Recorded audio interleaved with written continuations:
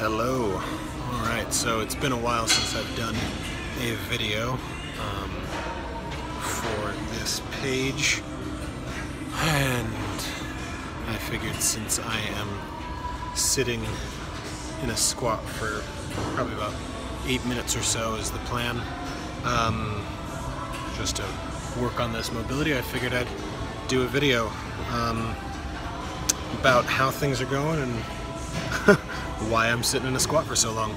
So, talking about mobility, talking about use it or lose it, that's kind of the theme for me the past, say, 2 weeks maybe.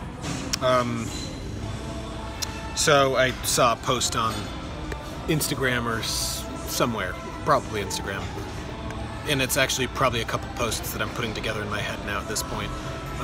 But somebody had posted a little bit about like the use it or lose it model, and like had a great diagram of a circle with all of the activities that you do kind of generally for the day. Your walking, your grocery carrying, your DIY projects, your home improvement stuff, your workout, your athletics, but just like the stuff of everyday life, right?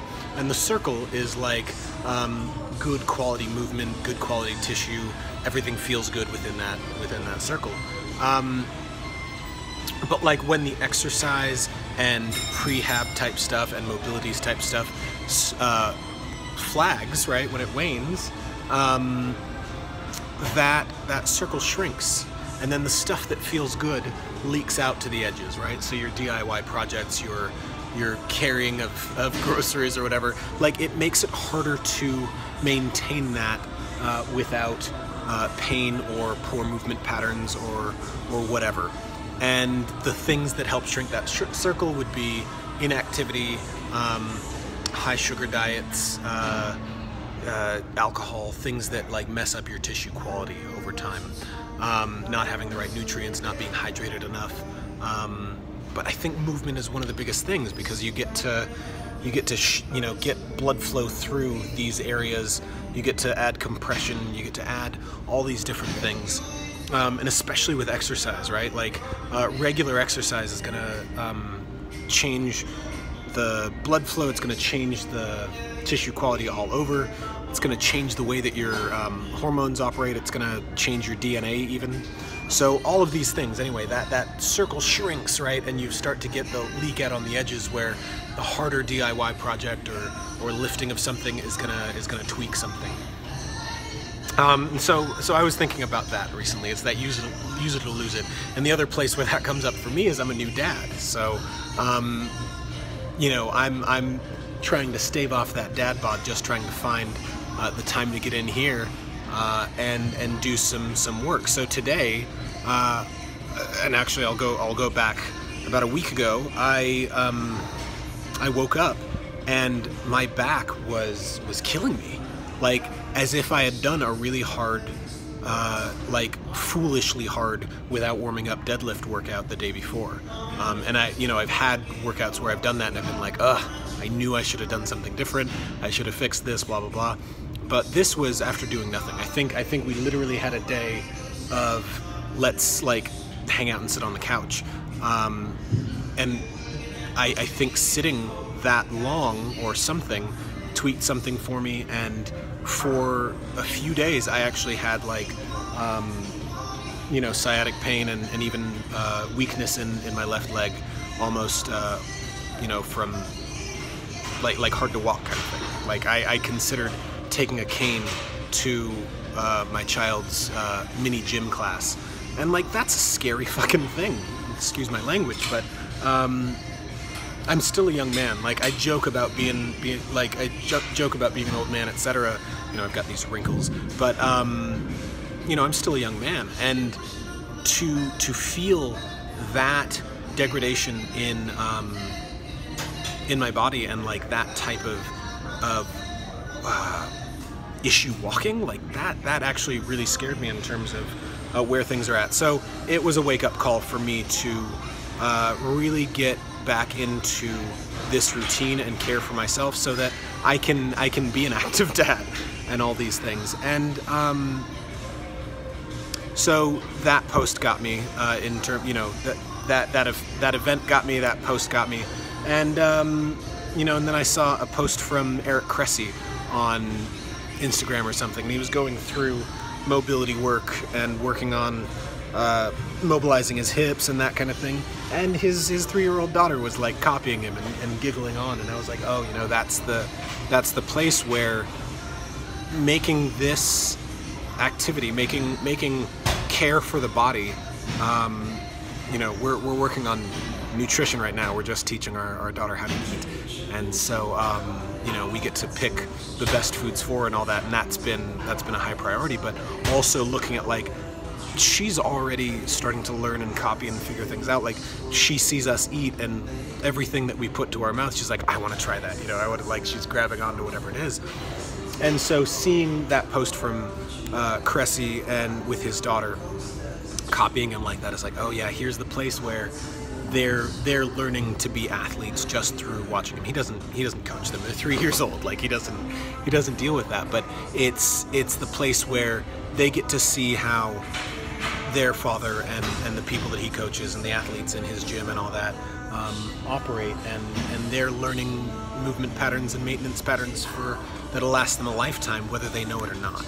And so that's the other place where I'm looking at how can I make this thing that, you know, has always been a priority for me and always makes me feel good.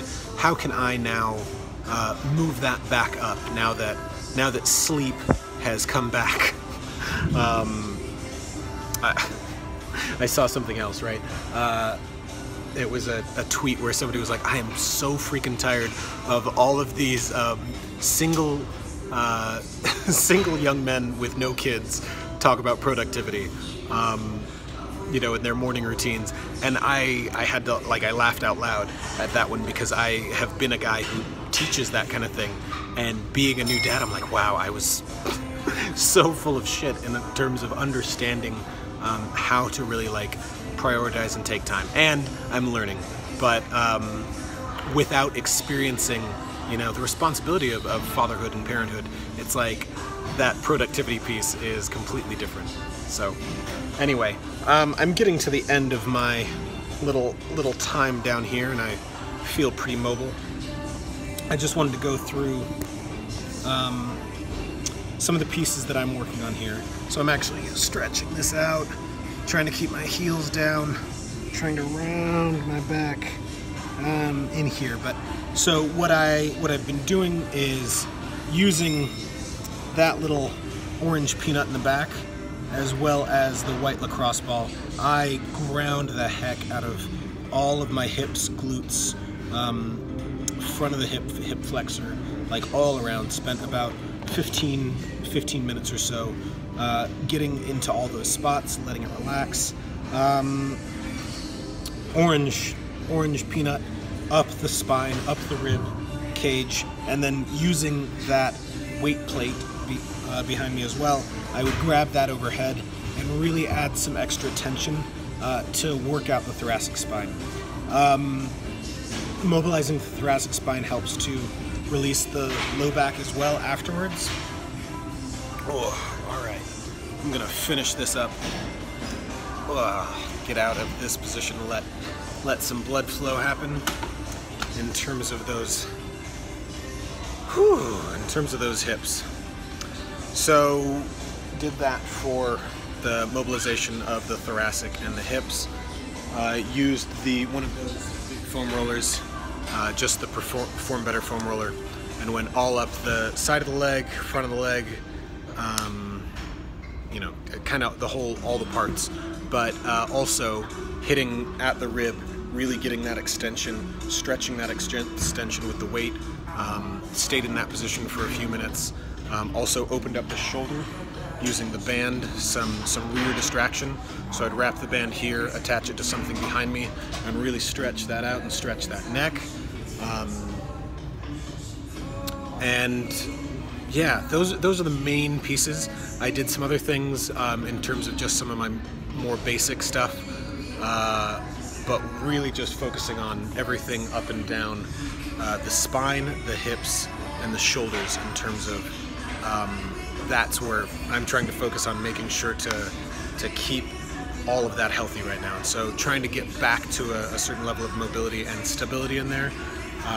So now that it's mobilized, I'm going to do probably some high rep, low weight work in terms of goblet squats, front squats, probably some lunges, and pull-ups. So trying to activate all the muscles along the back, the hips, the legs, and really focusing on best possible form that I can in order to really, now that I've actually added a little bit of mobility here, I want to add some stability in the right form. So anyway, just a little update. It's been a while. Wanted to do a video. Also wanted to just make a note on those important factors of use it or lose it, and man, I say a lot. Anyway, and to focus on those things. So I hope you enjoyed it. If you're a parent, a new parent, an old parent, or experienced parent, you let me know. Let me know what it's like for you to get your workouts in, get your fitness prioritized in your life as a parent. Hope you're all well. Stay strong, stay healthy. Kellen Chase signing off.